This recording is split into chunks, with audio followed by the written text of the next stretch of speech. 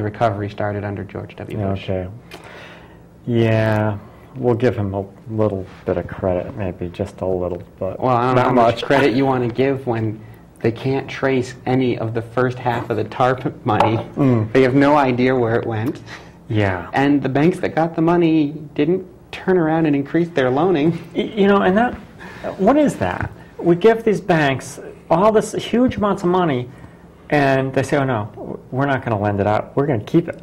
It's like... Well, it's too risky to lend to these people. They can't pay us back. Yeah. Yeah. It's like, oh, so, you know? Oh, well, God.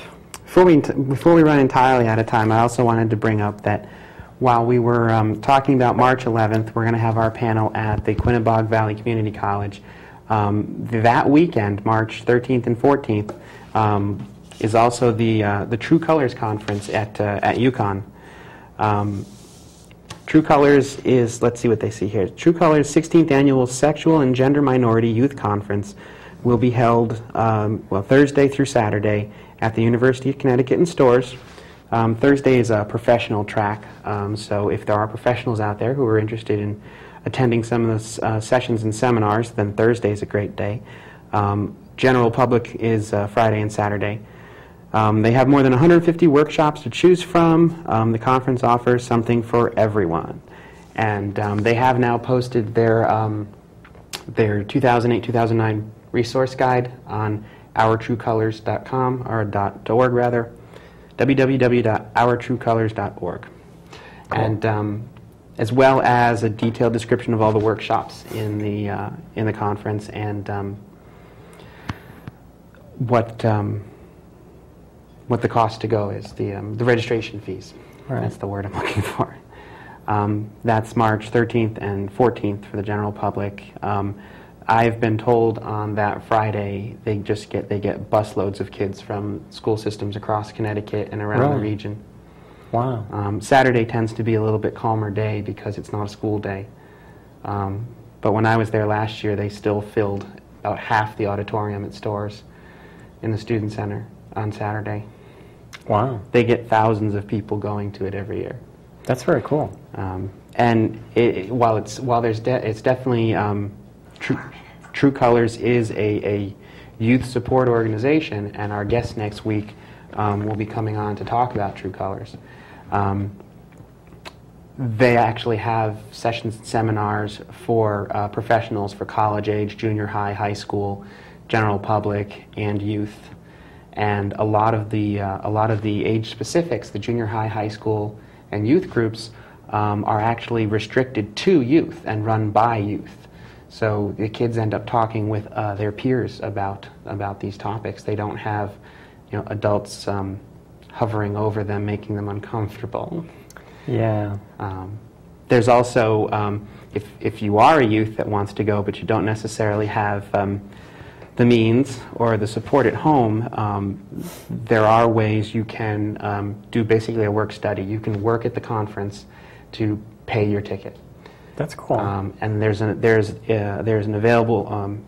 They accept donations. I think it's a $75 donation to help pay for kids to come to the conference who can't pay their own way.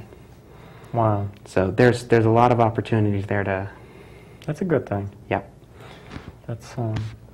And nice. If everything stands, then we're going to have one of the True Colors youth counselors, mentors, next week, as well as a trans man that has worked closely with True Colors over the years, and now sponsors a youth group, facilitates a youth group in New Haven. Right. This was the one that couldn't make it. What 2 weeks ago? On the night of the big snowstorm. Right. February 3rd. Yeah. So.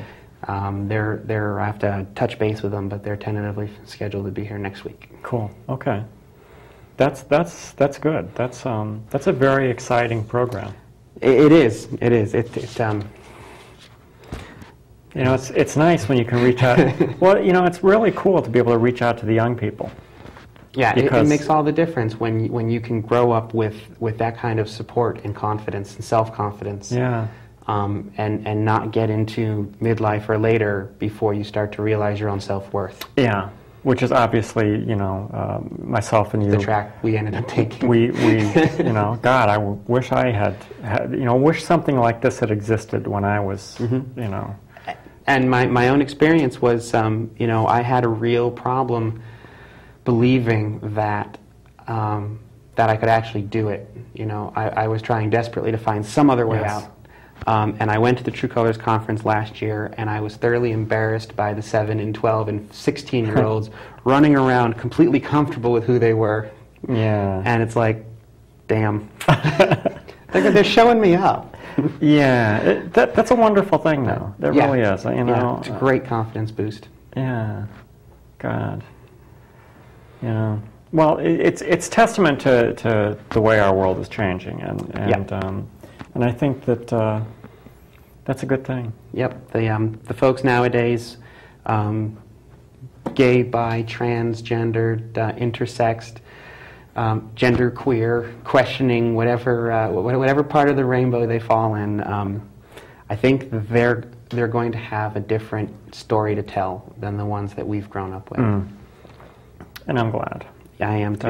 That is really wonderful. So I think we're out of time. We're out of time. Look at that. Anyways, join us next week. Thanks for watching, and watch Father Us tomorrow night, 8 o'clock. 8 o'clock.